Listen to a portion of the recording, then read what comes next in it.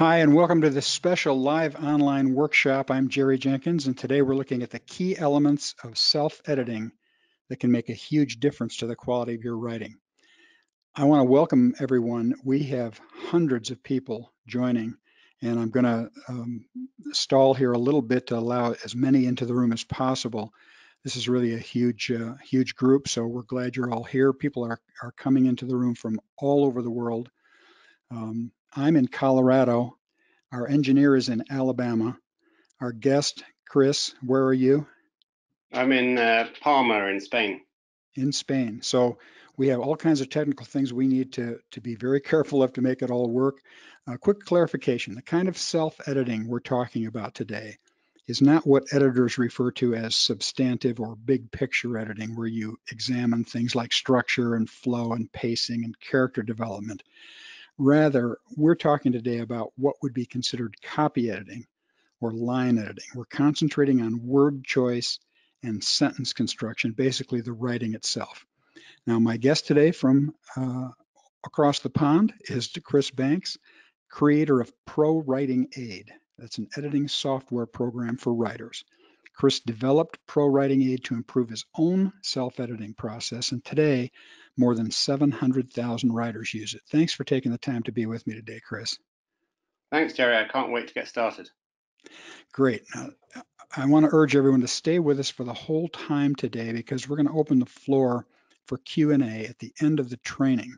So you won't want to miss that. In fact, as soon as a question arises in your mind, enter it in the chat box on the right side of your screen. And then when we're through with the training, we'll see how many of these we can get to.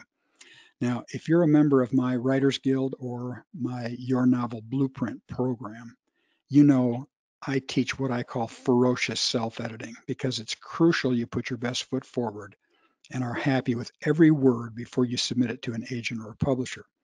To me, the hardest writing work I do is creating a story from nothing. Writing that first draft, getting the story down is just tough work. But to me, the editing and revising is a joy. It plays to my perfectionist tendencies, and I love carving that hunk of meat and seeing it come together just the way I want it to. But you may be the opposite. You may love the writing phase, but dread the editing stage. How about you, Chris? Where do you come down on these two fairly disparate tasks? I think I actually like both. We hear from writers all the time that finish their first draft and they don't know where to go next. They find the whole process of editing daunting, but I love it. For me, I think to take your analogy of carving a hunk of meat a bit further, I find writing is like going out and gathering all of the ingredients. And then the editing phase is like taking all of those ingredients and cooking them up into an amazing dish. So they're quite different skills, but they're both equally enjoyable.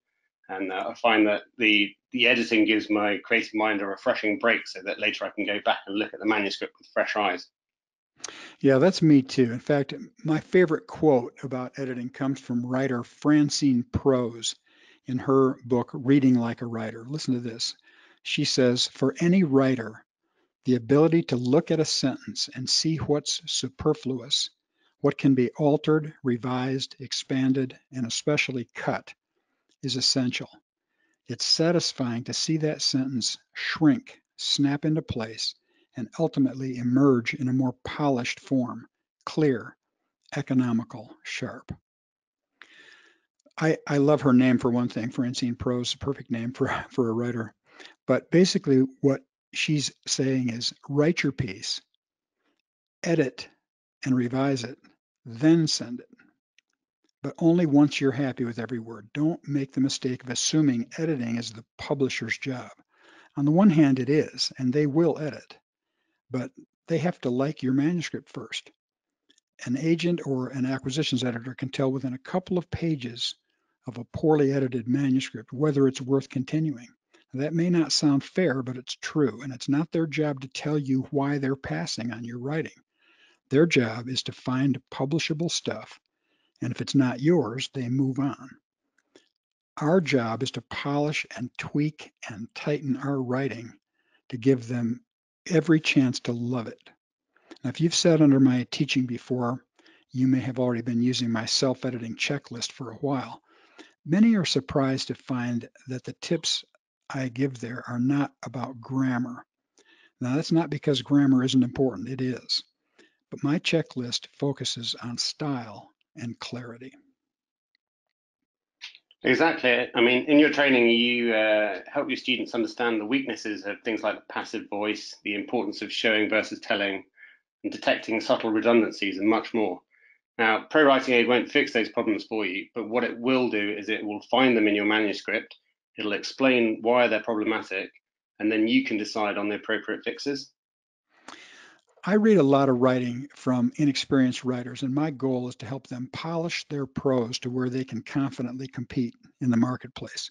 With ProWritingAid, you offer a tool that goes far beyond spelling and grammar to highlight these style issues like consistency, repetitiveness, and other problems writers will want to fix at the revision stage. Yeah, that's right. So today, let's look at some of those style issues, delve into why they're problematic, and then I'll ask you, Chris, to explain how ProWritingAid helps writers fix them. Sounds great. All right, now just to make sure we're on the right track here, if you'd find it useful for Chris to give us a quick demo, just type yes into the chat box at the bottom right of your screen. Go ahead and do that right now. Oh, good. I see many yeses rolling in here already, Chris. So could you go ahead and do that for us? Sure. Let me just share my screen.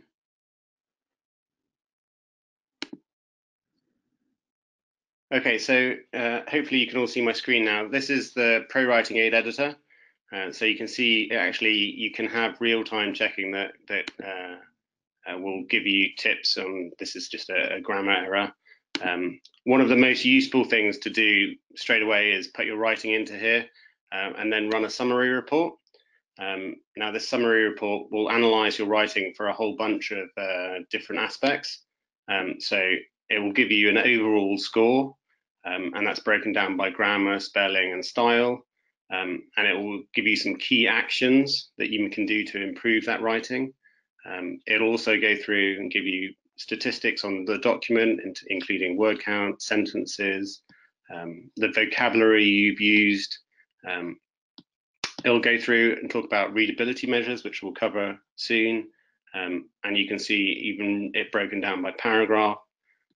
It'll look at things like overused words, sentence structure, sentence length, writing style, and even grammar and spelling.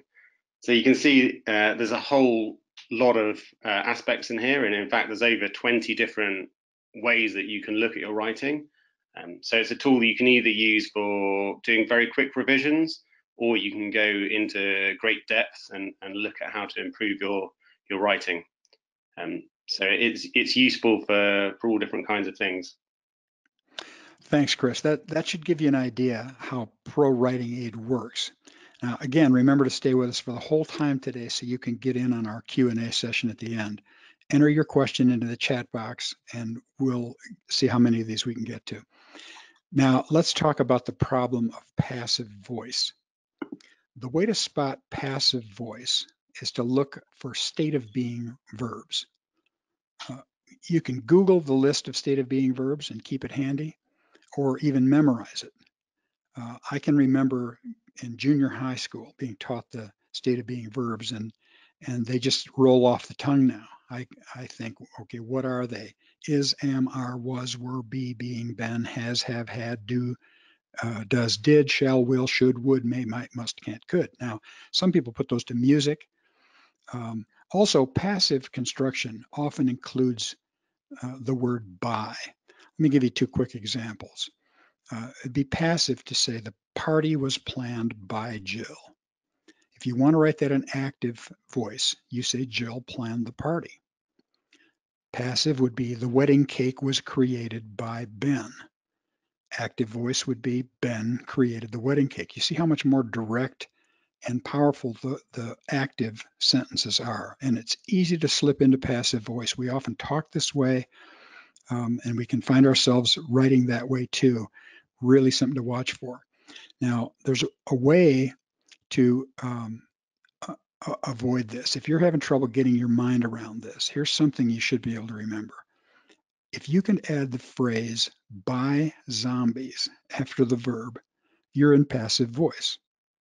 Let me repeat that. If you can add the phrase by zombies after the verb, you're in passive voice. Consider these two examples again. The party was planned. If you can say by zombies, you're in passive. Active is Jill planned the party. Passive, the wedding cake was created by zombies. If you can say that, you're in passive voice. Active, Ben created, or zombies created the wedding cake. So avoid passive construction. Your writing will read with much more power. Plus, you'll increase your chances of getting more than 5 minutes of an agent's or an acquisition editor's time. Yeah, exactly. And you could go through your whole document finding passive voice yourself. But one thing that ProWritingAid does is it does it for you. We make the process more efficient and save you time. So what our tool does is it scans the document and highlights every sentence which is written in the passive. And then you can read it and see if it's in the passive voice, see if it makes sense. Sometimes the passive voice does, but normally not. Then you take a moment to revise it, and then you move on to the next instance. Eventually, as you go through the document, your momentum will build, your brain will be on full passive voice alert, and you can smash through chapter after chapter, fixing passive voice where necessary. Okay, that's helpful. Now, when you want to examine your manuscript, you want to examine your manuscript to be sure you're just saying it. I often write that in the margin of pieces I see. What do I mean here? Just that unless you're writing heavily academic material or deep literary fiction, you want to write as simply and straightforwardly as possible. Too often, beginning writers fall into the use of a language that I call written-ese, just like we have Chinese and Japanese and Portuguese. Here's written-ese. They feel their creativity, word choice, turn of phrase needs to show. The problem is that drawing attention to your writing is intrusive and can get in the way of your content, your message, what it is you want to convey. The point is not your writing technique, it's your message. So avoid the temptation to show off your writing and think reader first, keeping your content king. Don't intrude. Stay out of the way of your message. Chris, show us how ProWritingAid can help with this. Sure. So our tool can do a couple of things. So the first thing that ProWritingAid gives you is readability scores. So we use the Flesch Reading Ease, which is one of the most well-known readability indices. Even the US military uses it to assess the readability of their technical manuals. So it calculates the number of words in each sentence, then the average number of syllables in each word, and gives you two scores, one of which is a readability assessment of between 1 and 120. The higher the number, the more readable your document is, and then a grade level that shows your readability compared to American school years. So we suggest targeting between 60 and 70 for fiction. This would mean you're writing to readers with at least a 7th grade level of comprehension. So that may sound not seem like a high enough level, but you'd be surprised at how often this level is used by magazines like Reader's Digest and others. Ernest Hemingway's fiction score at grade school level. So don't mistake that for juvenile writing. It simply indicates how much work it would be for the average adult to easily understand your prose. Anything above 7th or 8th grade might mean your readers has to work too hard to understand it. That's right. My goal is to allow my readers to easily navigate my writing so they can enjoy it and get the point without undue effort. I want them to easily lose themselves in the story. Right, so the editing tool gives you an overall score for your manuscript, but then what you can also do is you go through and see the score for each paragraph, so it'll help you find paragraphs that are particularly hard to read. The other report that's great for this and helping with it is the writing style. So our writing style report is a comprehensive check of several elements, but one of the most important is readability enhancements. So readability enhancements are the kind of typical changes that a copy editor would make. So, when they're going through your writing, they will do things like look at nominalizations, which is where you've used a noun instead of a verb. So make a decision. is a nominalization. You should use decide instead. And there's literally thousands of these changes that we make. And the great thing is that by doing it automatically and by doing it yourself using our tool, you go through, and then your copy editor doesn't have to do that. What they can do is they can focus on the more important things, like characterization and flow of your writing. So you get more from your copy editor by covering these more simple changes yourselves. And it also prompts you to remove complex words when a simpler one would do. So your writing is easier to read. Yeah, that's great. I urge writers to replace words that your readers would have to look up. All right, next let's look at identifying and cutting redundancies. These are a pet peeve of mine. How often have you seen writers mention past history? I think that's the best kind, don't you? Or future plans. What other kinds of plans would there be? Some write that their character has stepped out onto frozen ice, as opposed to what? Melted ice? How about this trifecta? She nodded her head in agreement. What else would a person nod but her head? And do we need to be told that when she nods, it's in agreement? Here's another. These are subtle redundancies. He clapped his hands. What else would he clap? She shrugged her shoulders. What else would she shrug? He blinked his eyes. Same question. I see this a lot. People talk about he squinted his eyes as if he could maybe squint his ears. They heard the sound of a train whistle. You can delete the sound of. If they heard a train whistle, they heard a train whistle. We know it's a sound. Even though I refer to these as subtle redundancies, I see them a lot. Yeah, they drive me crazy too. I think they just add quantity and not quality to your writing. So we have a redundancies check that looks for about 300 different types of redundancy in your writing and highlights them for you. Things very similar to the suggestions that you've given above. So we're adding more all the time as well. So if anyone else has any, then feel free to send them our way. And this same report also catches cliches. Yeah, cliches are unoriginal by definition.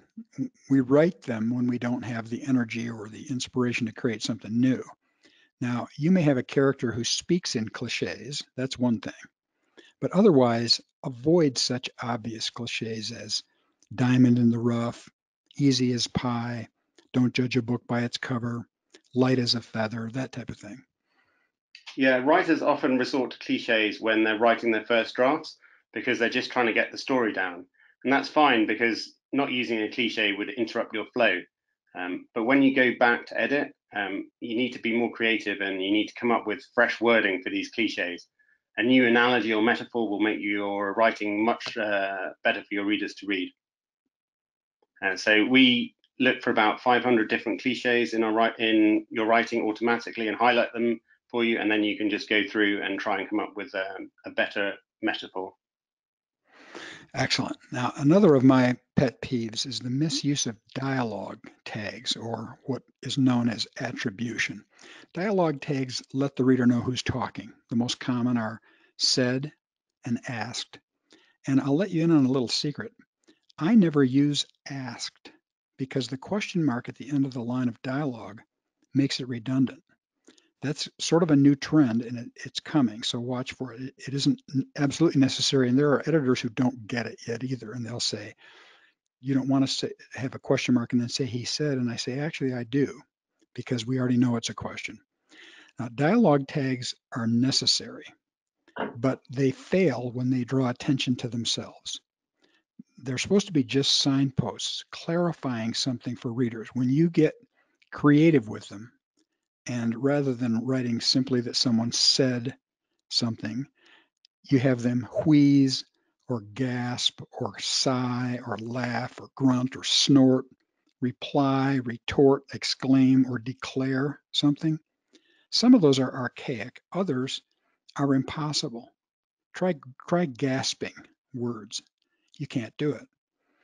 I see other times where people will say, give an action instead of the fact that somebody said something. They'll make a quote, comma, close quote, Jane looked away or whatever.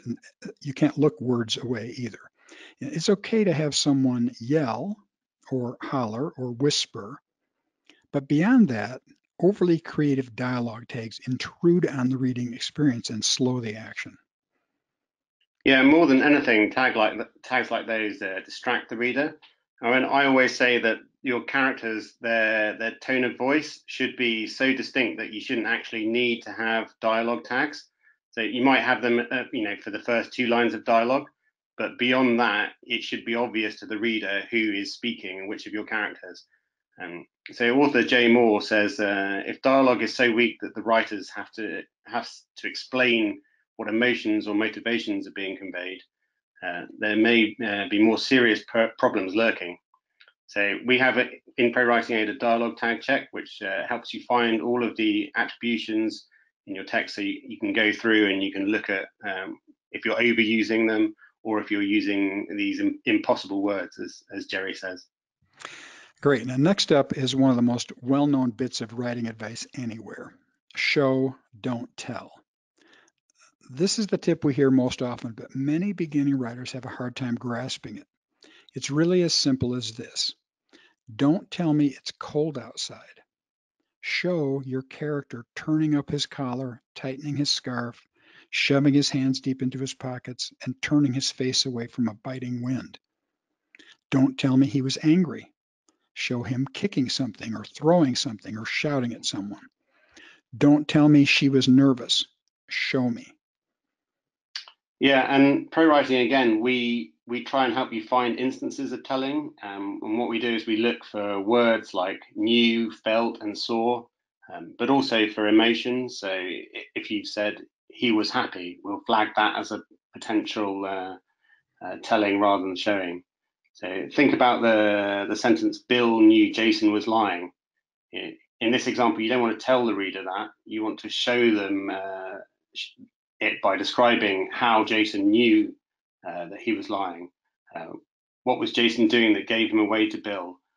Show Jason stammering and avoiding eye contact. Show Bill watching him carefully.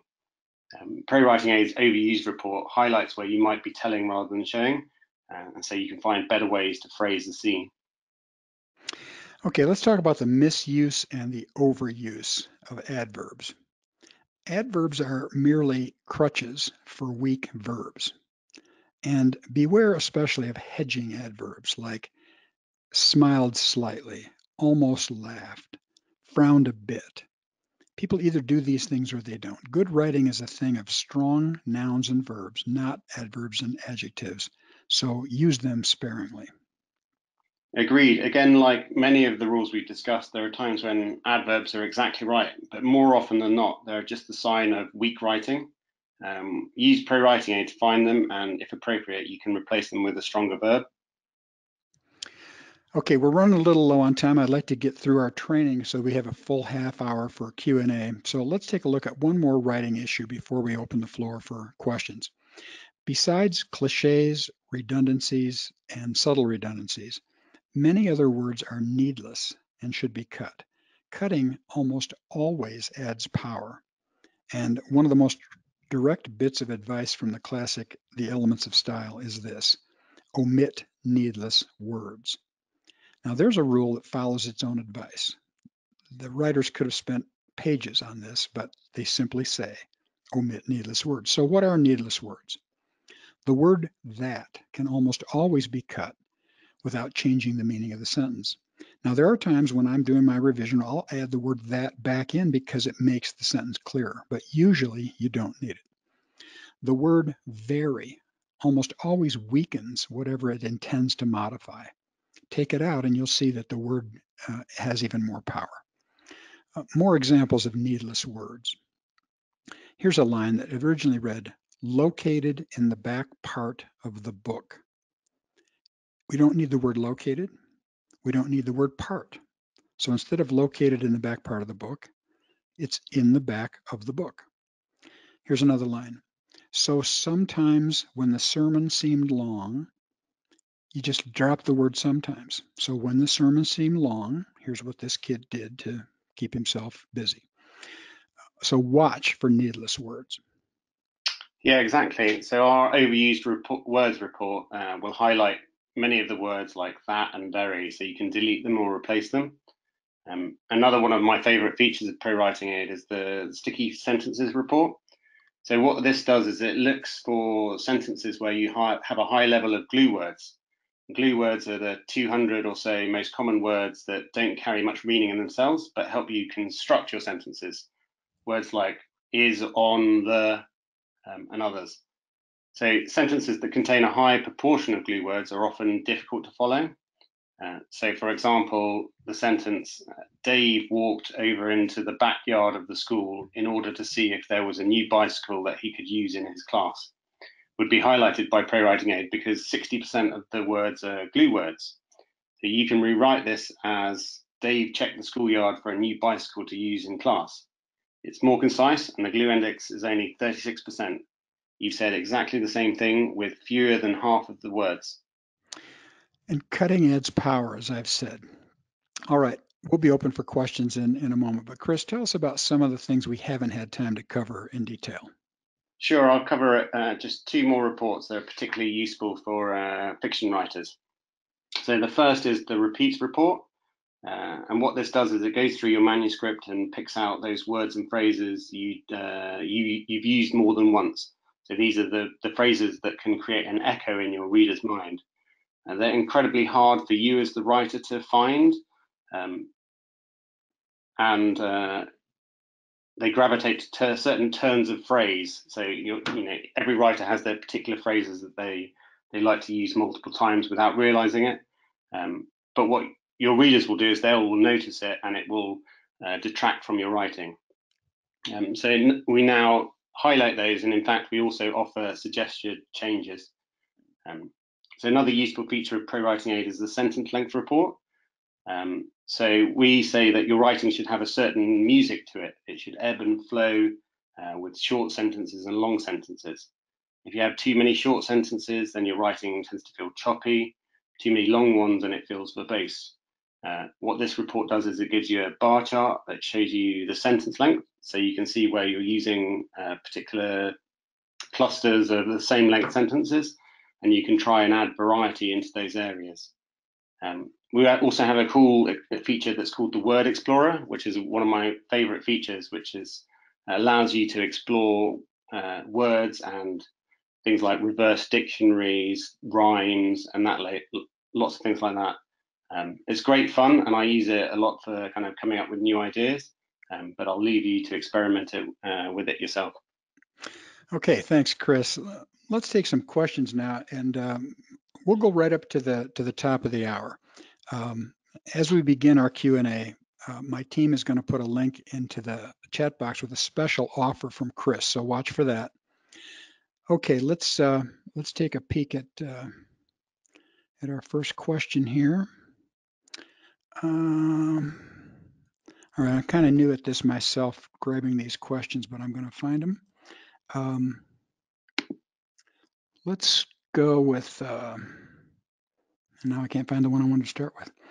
All right. All right, let's go with that one. Matt, if you can bring it up on the screen for me. Well, I can see one here that says subscription or license. So ProWritingAid, we offer, you can either pay for a yearly license, or we also offer a lifetime license. So you have either option. We realize that some people like to own software outright, and with your lifetime license, you get free upgrades for your lifetime. So great. All right. Okay, we've got a question up from Brian. Thanks for asking this question, Brian, and for being with us. It says, as a beginning writer, I can see the scenes in my head play out like I'm watching a movie on a screen, but when I try to put these scenes into words, everything just feels flat and wrong. Is this normal? I can tell you that it is normal, Brian. That's why, the reason they call us authors is because we have to figure out how to make this work, and it's just hard work. We all were raised on television and movies. We see things that way, and of course, our imaginations are even better than Hollywood and the TV producers. What you want to do is you want to trigger the theater of your reader's mind. And usually what we're doing when we're trying to make it look like the movie we see in our head is we use too many words, and that slows everything down. You just want to suggest. This could be a whole training session in itself, but you know, if you, I see a lot of writers also describe characters, and they describe everything about them: the color of their eyes, the shape of their nose, the protruding cheekbones, the fullness of their lips, that type of thing. Just give them enough that they can imagine the person themselves. Even if you've got thousands of readers and they all see your character a little differently, that's okay. They should look like what they want to see in their own head. Now, are there things in ProWritingAid that would help in this area, Chris, or are we getting a little too esoteric here? I think it will definitely help you see why your writing is a little flat. So obviously it's highlighting things that are boring to the reader, or not really kind of gelling with them. I think the thing that you're saying about describing every aspect of the character, we actually have a report that's called the pacing report, and what that looks for is areas where you've given like too much backstory. So everything is in the kind of past tense, and it will slow the reader down. So you're giving the whole backstory of the character, but as you say, you should introduce all of these bits as you go along. So you need the right balance of action and information. Great. All right, we've got another one, I think, ready to pop up on the screen. Will ProWriting work with Word? Lydia asked that question, Chris. Yep. So we have for Word on Microsoft Windows, we actually have a full plugin. So you install it and it appears on the Word toolbar, and then you can run all the reports in your Word document. It'll highlight things. For Word for Mac, it's a little bit trickier because it doesn't support these kind of advanced add-ins. But we have a desktop application, and that will open your Word documents. And then you can make all your edits in there, and you can save it back as a Word document, and it will maintain all of your styling. That's great. All right. Let's see what comes next here. Is ProWritingAid compatible with Scrivener? Cheryl asks. Do documents have to be imported and exported between the programs? No, well, so this is one of the kind of key things that we've been asked for a lot. And although Scrivener itself doesn't support add-ins, again, with our desktop app, what we do is we open up the Scrivener project, and then you'll see the whole structure of your document, just as you would in Scrivener. And then you just click on them and you'll open the actual document. And then you can edit straight in our desktop app, and it will save back to your Scrivener files. So it doesn't open in Scrivener, but you don't have to do any exporting or importing or copying and pasting between the programs. They should just work together. Super. All right. We're getting a lot of questions that are similar, and so we're going to ask a few of those and try not to duplicate. Elizabeth asks, is it available only in English because I write in my native language, German? Well, yeah, that's a good question. So at the moment, it's just for English, but we are trialing a Spanish version. Obviously, it's quite a lot of work to add new languages to this, because you have to kind of develop a whole dictionary of all of the aspects of each language, and you have to develop all of the kind of copy editing rules. So we're trialing it with Spanish, and then we're going to take a view and see where we go from there. But I imagine that German would be high on the list of future languages. Great. All right. Let's see who's up next here. Rich says, I took an advance peek at ProWritingAid and loved what I saw. Using Jerry's ferocious editing, I've already pared 75,000 words down to about 60,000. Now I'm worried my entire novel will spiral down the drain. What does Jerry do when his word count goes below what publishers want? What I always like to say, Rich, is that if you've cut, you've improved your manuscript because you're omitting needless words. You're ferociously self-editing. And so what that does is it gives you room for more scenes that are written as lean and tight as the ones you've edited. So, you know, and this is a fairly common problem. The first time people learn this, they realize they've been overwriting, and it really does add power when you cut it to the bone. And so they do worry, you know, I've seen people cut their novels in half and they think, now I don't have a novel anymore, I've got a novella. Well, that's the time to think about what you really would like to add to your story, maybe subplot, you know, maybe extra stuff that really makes it work, because that's going to give you a better end product too. So it's actually good news that when you see how much you're cutting, because it's going to teach you to write more in a more lean manner in the future as well. All right, let's take another one. Got lots of questions pouring in here. Appreciate everybody doing this.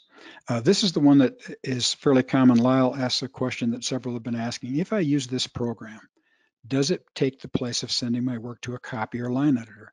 I'll let Chris speak to this too, but my counsel here is, I'd rather not see you send your work to a copy or line editor anyway. You need to learn to do this yourself. Why pay for an editor when your publisher is going to edit the book anyway? But you want it to be to the point where you're as happy with it as you can be. You're happy with every word. And if you learn to ferociously self-edit, you should be able to compete in the marketplace without having somebody else copy or line edit before it goes to the publisher. If you do that, if you engage a copy editor or a line editor, and then you send your manuscript in, what is the publisher evaluating, your work or the work of an editor? And regardless, the level it is when you send it in, you want it to be as good as you can possibly make it. They are still going to do their own editing and proofreading and all that. So that's my take on it, is that I want to see you learn to do this yourself. And ProWritingAid can help you do that because it identifies so many of these issues that need to be dealt with. What would you say, Chris? Yeah, I think, well, my attitude is that it will never replace an editor, but as I said, it gets you all of the quick wins. So, I mean, at an extreme, you could say, you know, if your document was just full of spelling mistakes, then you'd be wasting the time of your editor. And these are a bit more like more complex spelling mistakes. So they're things that you can replace quickly, and then you can get more value down the line. Well, you're more likely to get published, but then any editing that happens after that, again, you'll get more value from that editing. Great. All right, let's take a few more here. We've got a lot more coming in. It's great to have this input. We don't have a name of the person here, but the question is your manuscript safe using ProWritingAid? Well, safe is a hard word to define, but I mean, I think probably what they mean is that you know, are we going to steal your manuscript? That could be one interpretation. Well, I mean, we sort of process over 100,000 manuscripts every day, so it would be very hard for us to actually even read a small percentage of that. Plus, our business is software, so you know, we're not in the business of taking people's work. We want to help people improve their work. So yes, it is safe. I guess another aspect could be, you know, is it safe saving your documents on our servers? And again, the answer is yes. Yeah, we store everything securely. Everything's transmitted, encrypted to our servers and stored on there. And we have very high security on the servers. And if you don't actually choose to save your work on our servers, then it's never stored, or unlike some other services, we don't actually use it for kind of internal testing and things like that. So yes, either way, either definition of safe, yes. Yeah, I like to tell people that usually beginning writers worry too much about somebody stealing their work. I've been in the business nearly 50 years and I've never seen it happen. Occasionally you hear of a high-profile case where some best-selling novelist, somebody claims that they stole their idea, and it usually comes to nothing. And there are ways to protect yourself. If you put something out on the internet, you're worried that it's accessible to a lot of people, and it may be. But if you're really worried, you can take print your manuscript out, send it to yourself in the mail, and then don't open it when it comes. You'll have a package there unopened that has a postmarked date on it. And anybody who claims that you stole their material is going to have to come up with a source, that source from an earlier date. And of course, they won't be able to do that. All right, let's move on. Lisa asks, does it tell you the grade level of your manuscript without the need for a complete spell check? Yeah, it does. I mean, so it uses obviously quite a simple heuristic, which is to take all the words and then count the syllables.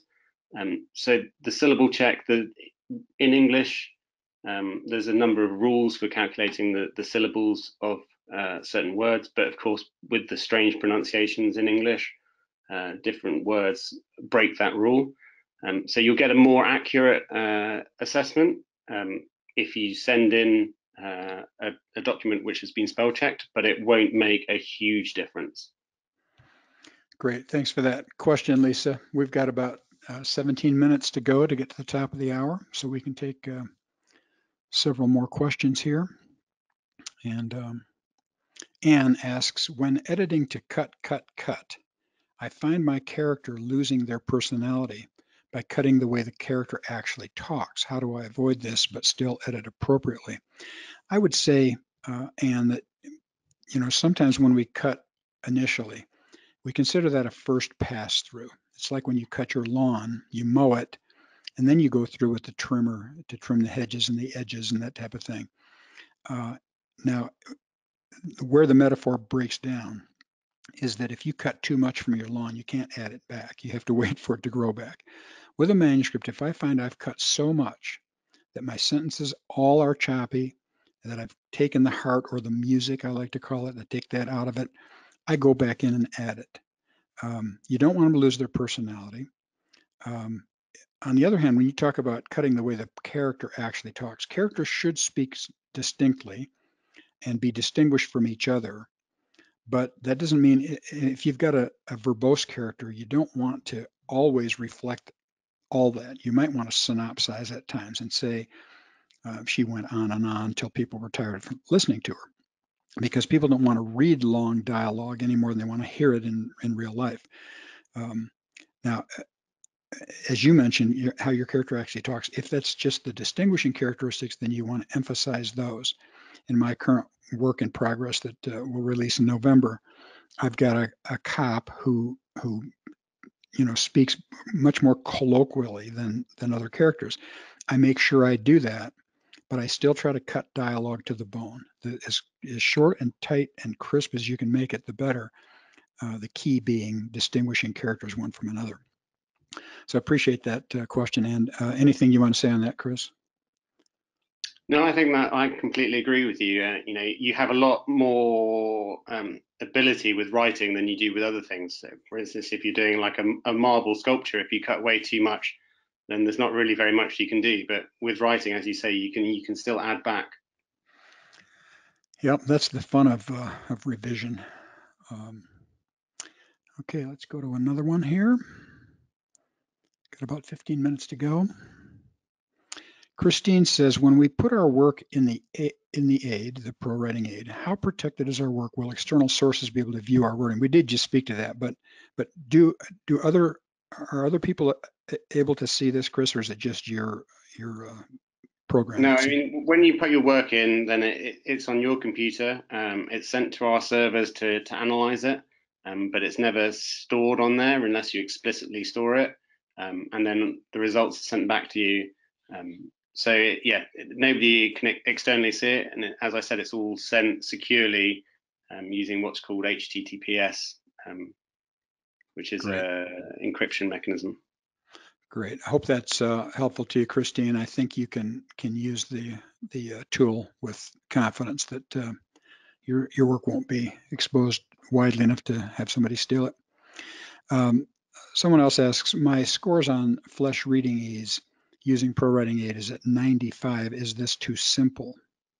I think you said earlier, Chris, that 60 or 70 is about right. So yeah, so I mean 95 is fine. Again, it depends on your audience, right? So the thing is your writing stopping people getting immersed in your story? Your sentence is too complex? Are your words too long? and you just have to take a view on who your audience is to decide what score you should have. And obviously, some parts of your writing might have a higher score, and some might have a lower score. But yeah, I mean, yes, I wouldn't say that's too simple. Great. I see a lot of questions coming in about how they can get ProWritingAid, the cost, and that type of thing, and we'll make sure we cover that at the very end.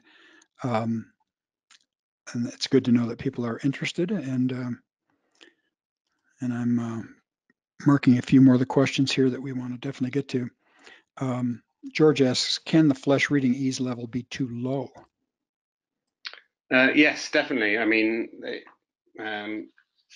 yeah, well, if you're saying the reading ease or the grade level, so I would say yes. I mean, that's one of the things is that when you add more dense words or longer words, then the reading ease will change. So the grade level will go up. And that's why, for instance, the US military uses flesh reading ease to try and prevent them using too many long words. And there's now a big movement amongst lots of governments to try and reduce the grade level of their documentation, to try and engage people more in terms of the documents that the government are putting out. So, for instance, new laws that they're planning on enacting.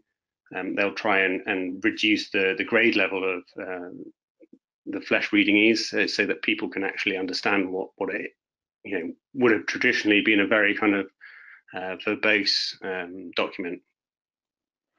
Great.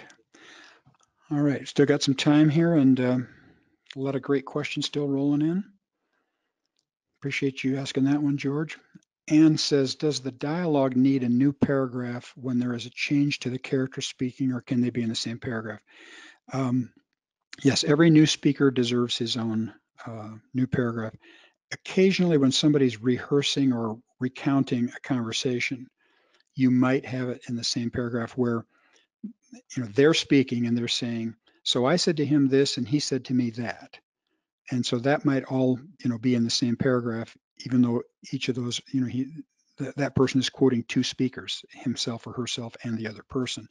That would be the only time. Generally, anytime you have a new speaker, you want a new paragraph, yes. Thanks for that question, Ann, and thanks for being with us. All right, let's see who's up next here. Sarah says, concerning dialogue tags, in my book for your novel Blueprint, I tried to show who was speaking through action and never used dialogue tags. Is that taking it too far?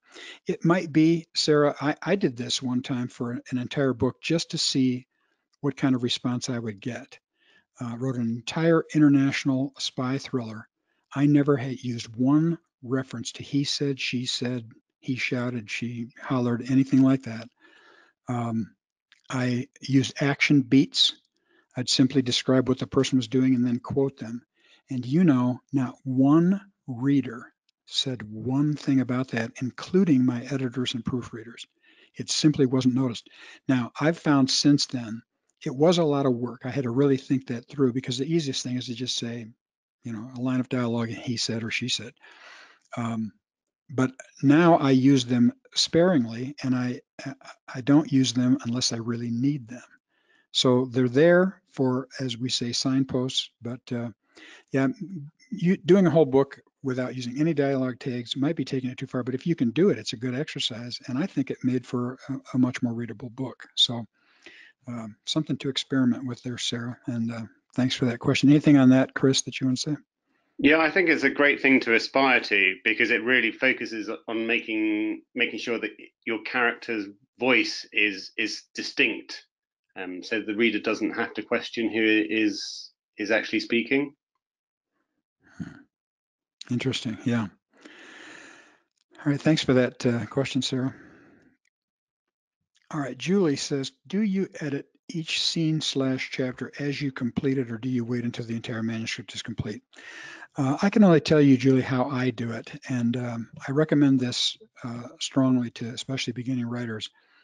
A lot of people talk about writing an entire novel or an entire book and then going back and editing it. The problem with that is that if you've made a fundamental error 10 or 15 or 20% of the way into your manuscript, you get there and find that, you change that, it might change the entire rest of your book and you might have to do it all over.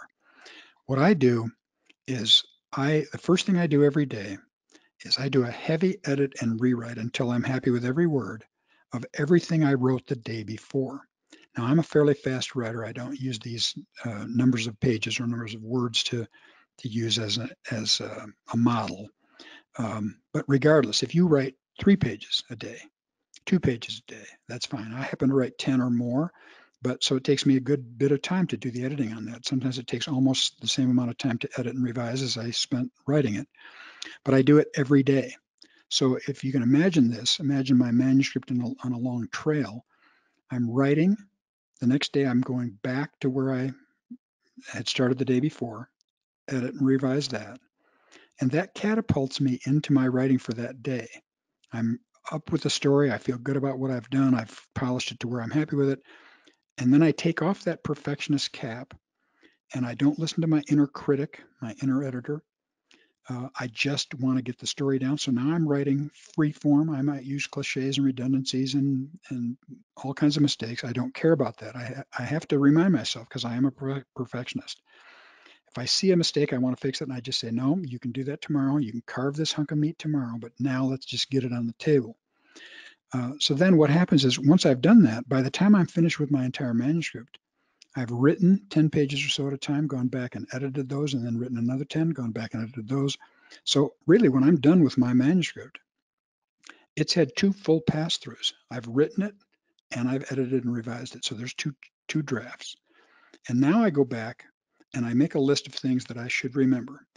Am I reaching for the emotions, for the heart? Am I remembering to engage the senses? Does everything make sense logically and in free form? So I'm going through the manuscript one more time from beginning to end and fixing anything that needs to be fixed. That works for me. You have to do what works for you. I've heard from people who say, I just can't do that. I have to wait until the whole thing's done. Other people, occasionally I hear from people, there are 2. One is a nonfiction writer, Philip Yancey is him. You've probably heard of him. And then Les Edgerton, who's a real gritty fiction writer. These guys edit as they write. They'll write a line. It might not even be an entire sentence, but a line, and they see that line and they have to fix it before they can go on. That would drive me crazy, mixing the perfectionist with the free form writing. But do what works best for you. The way I do it works for me, and a lot of my students swear by it as well. They just feel like it gives them a sense of momentum, makes them feel like their stuff is getting done, and as I say, propels them into that day's writing. So whatever works for you, make it work. Julie, anything on that, Chris? Yeah, I completely agree. I think it's whatever is not going to stop your momentum. So I think some people, just need to write and write and write, whereas other people can write and then do some revision and then write more and then do more revision. So I think the answer is if it's not ruining your momentum, then yeah, sure, go and edit. But if you feel like it's stopping you from moving forwards with your writing, then leave the editing till later. Great. All right, let's take, maybe we can work in a couple more questions here. Donna asks, can you elaborate on glue words, Chris? Sure. I mean, glue words, so they're the top 200 words in English, excluding personal pronouns, which are the words like he, she, it. So they're the kind of structure words. So it's quite a strange thing. But if you have too many structure words, then we say it kind of stops the reader getting through the sentence. So that's why we call them glue words. So, I mean, pretty much any sentence can benefit from a reduction in the number of glue words, but ones where there's a particularly high percentage, we highlight so that you can have a look at them and say, actually, can I write this in a better way? And the answer virtually always is yes. Yeah, I So like it's the meta. heuristic to know what sentences can be improved. Right. I like the metaphor of the glue and the sticky because it just slows readers down. They hit that word and they're so common and overused that you need to work on those. Good question, Donna. Thanks for asking that. Yeah, thanks, Donna. Let's see if we can squeeze in another one or two here. Linda says, does all this apply to nonfiction? I'm writing career advice. Does it work as well for nonfiction as fiction, Chris? Things like the sticky sentences definitely works well. I think within ProWritingAid, there's over 20 reports, and some of them will be pertinent to fiction writers only, and some will work for all different types of writers. So, for instance, the style report, most of the suggestions in there will be applicable to any kind of writing, whether you're writing, technical manuals or non-fiction or career advice. You'll definitely find things in there that help you. And we have a very wide variety of users. I mean, we started off mainly with authors as our users, and now we have lots of businesses as well, students, a very broad range of people are finding the tool useful for improving their writing. Great. All right, let's take one more question, and then as I mentioned, a lot of people are asking how they can get this and that type of thing, and I know you have a special offer, so we'll let you speak to that. Ezra has our last question for today. Thanks to all the rest of you who asked questions. Sorry we couldn't get to all of them. We've had, as I mentioned, several hundred people from all over the world. Ezra asks, is there such a thing as too much editing? What would you say to that, Chris? I think there's such a thing as too much of anything. At some point, you just need to let your manuscript go. I think it's easy sometimes to find yourself just going back and forth, kind of yo-yoing between too tight and then adding a bit more back in. I think, well, I'm not sure how you think about it, Jerry, but I think if you've done 2 parsers and you're probably just changing things back to the way they were after that. Yeah, I always say what makes us authors is knowing when you've stopped making something better and have simply made it different. It can be very frustrating, especially when you're new, because with the technology today, it's so easy to change things. Every time you look at it, you can change something. Are you making it better, or are you only making it different? Once you get a handle on that, you're an author, and you say, all right, this is, I could keep changing this, but it's not going to make it better. This is the best I can do, and I'm happy with it. So that's where we want to go with that. And yeah, we're out of time. That's a great way of looking at it, Jerry. Great. Thanks, Chris. We're out of time, and so I want to thank you for so much for taking part in today's session. I've learned a lot, and I'm sure others have as well. Thank you. It's been a pleasure. And if people have other questions, they can email you. Let me give that address. It's hello@ProWritingAid.com. hello@ProWritingAid.com. Sure. And in a moment, we'll be sending out a special offer to everyone by email, so keep an eye on your inbox. I think you'll be pleased with Chris's generosity. Anything else you want to say about that, Chris? No, that's fine. They'll find it. And okay, Yep. so that wraps up this workshop on aggressive self-editing. Thanks so much for joining us today, and we'll see you again soon.